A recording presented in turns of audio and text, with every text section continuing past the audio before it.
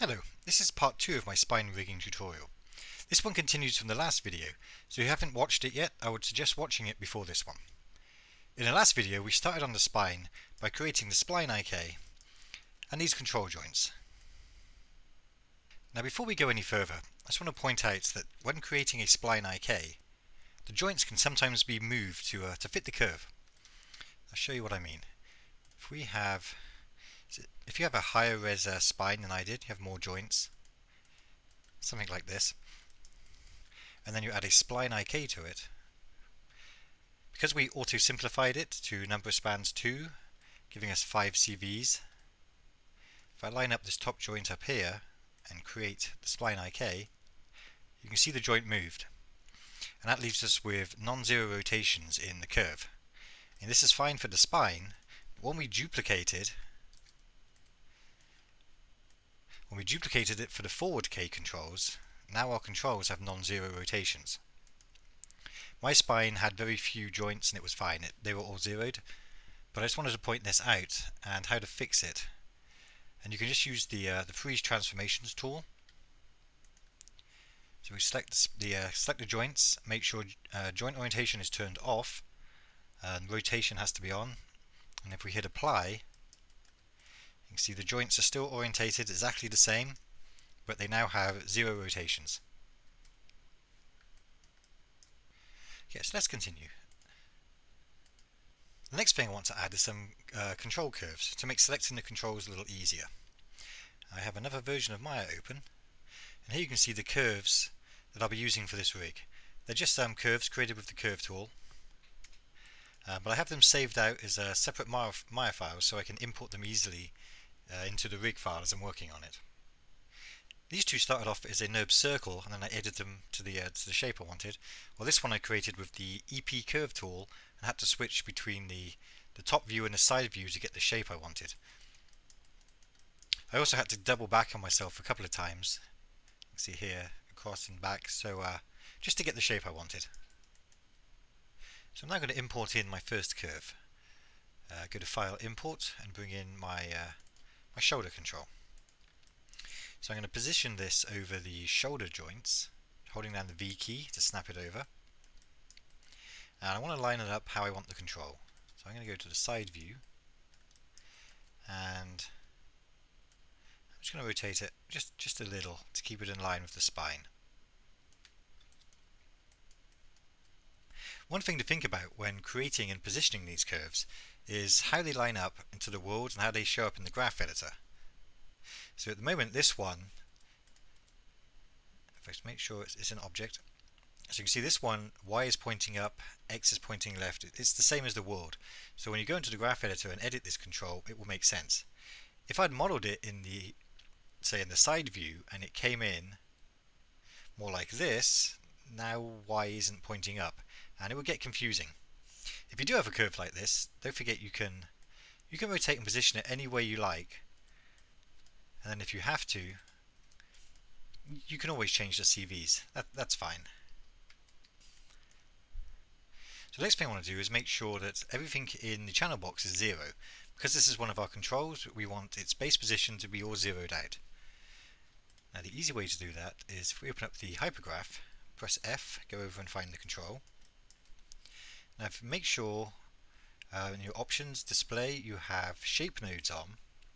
You can see all nodes in Maya have, or most nodes have, a transform node, and then the shape node is parented to it.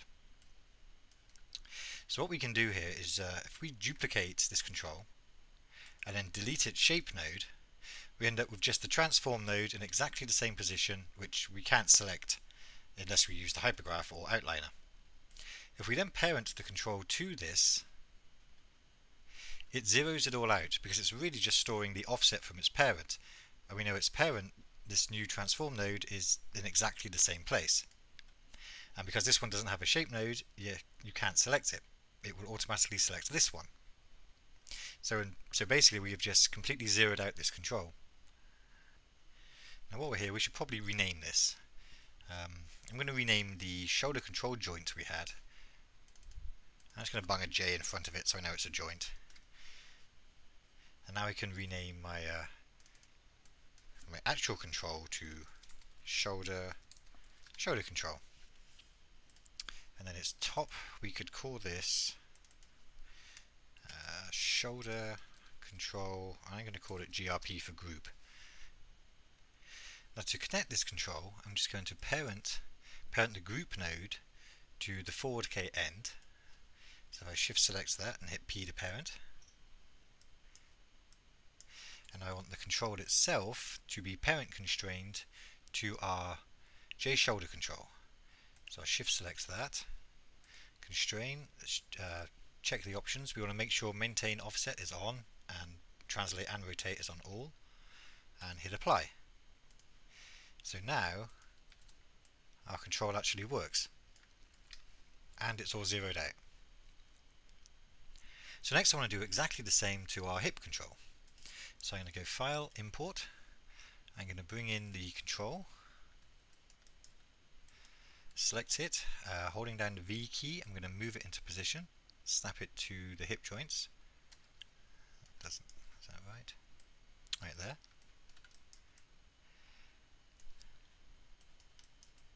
I want to make sure it's zeroed, so I'm going to duplicate, delete its shape node, and parent them up. I'm going to go down to our hip control joint and put the J in so I know it's the joint. Rename this to hip control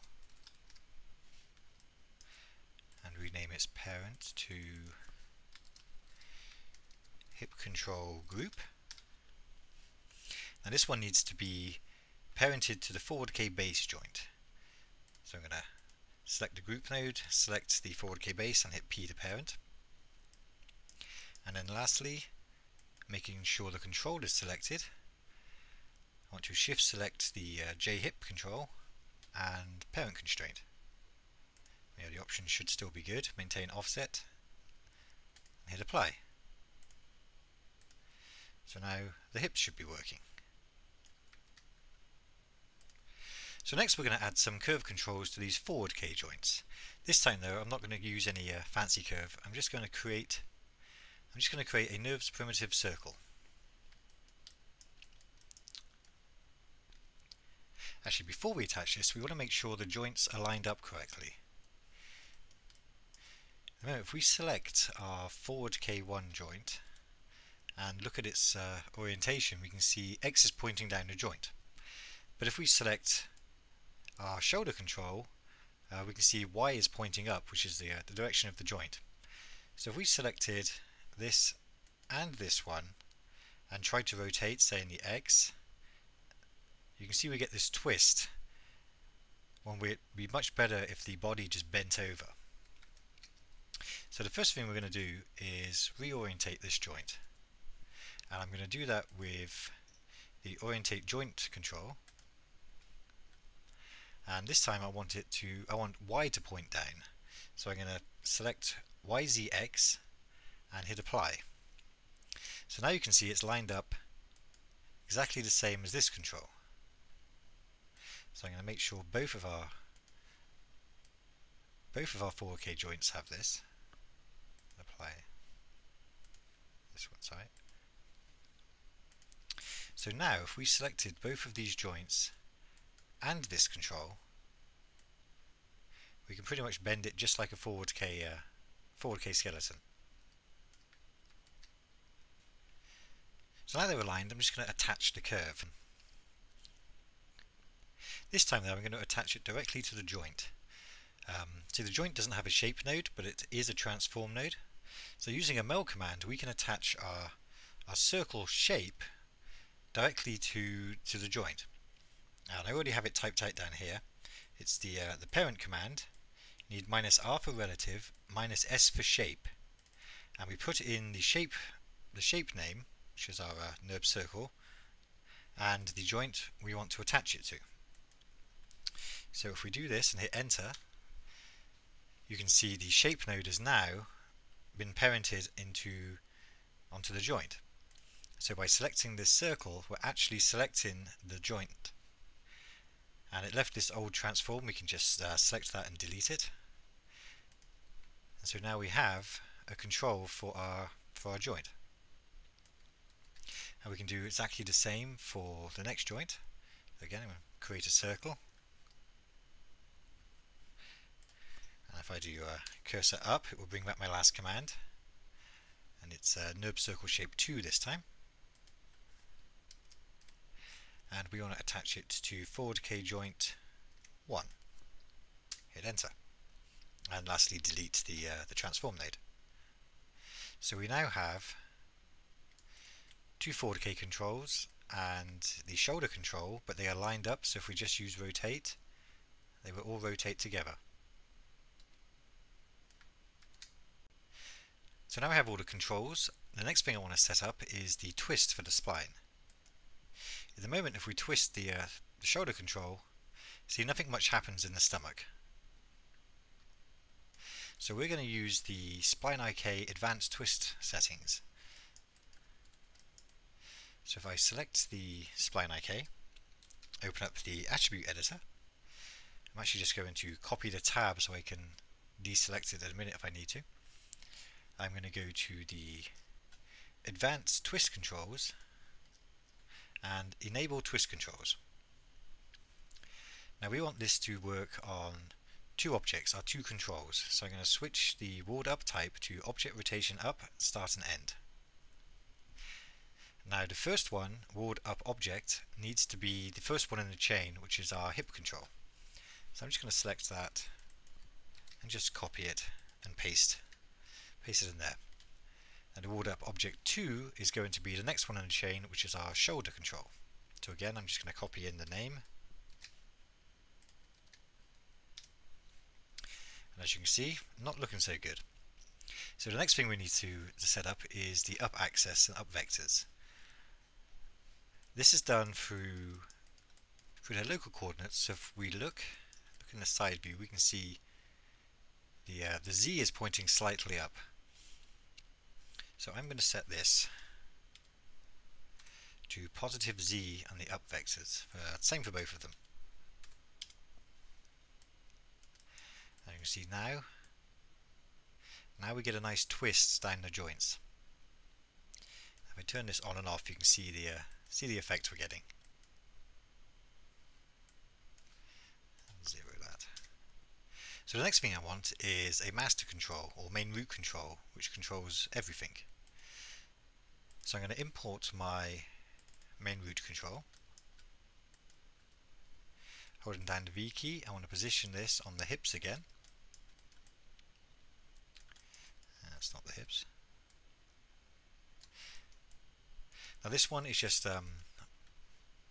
going to be borderline, so I'm just going to freeze transformations on it to zero it all out.